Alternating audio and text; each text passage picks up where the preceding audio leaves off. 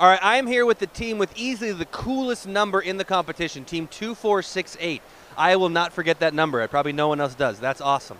Does anybody give you the cheer 2468? Who do we appreciate? Do you hear that a lot? Yeah, we do for the most part. Is that on purpose? Do they know that that's your team number? Yeah, that's sort of a big part of our team. Everyone can relate with that number, so that's how people know us. That's awesome. Now, I'm from Austin. This team is from Austin as well, so obviously they have a special place in my heart. Now, how did you guys make it to the World Championships? What did you have to do? Well, this year we actually didn't qualify by the competition. We qualified 2 years back. We got through a program that I'm not entirely sure how it works, but we were able to get into Atlanta. And then we hopped on a bus and drove 18 hours here. 18-hour bus ride. That's awesome. Now, did the robot have its own seat on the bus? No. Where was the robot?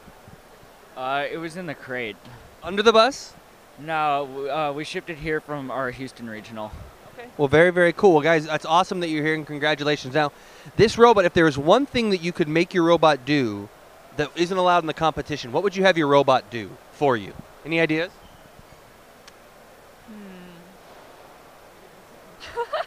I don't know. No question. What could you do? Anything you wanted to do, what would you do with your robot?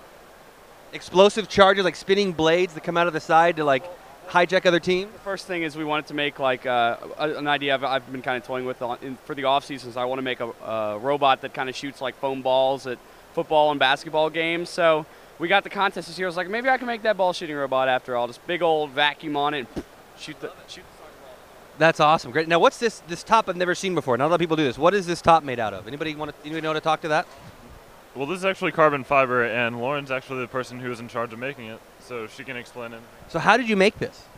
We actually built the whole thing from scratch. We started with we made a positive mold, and then we made a negative mold with fiberglass on top of that. We actually have this right here, which is what we made this from. And then you just lay it in carbon fiber cloth, resin. Well, that's really cool. Now, Austin, I know you're the programmer for LabVIEW. What was your experience with how long have you been using LabVIEW, and what did you think this year?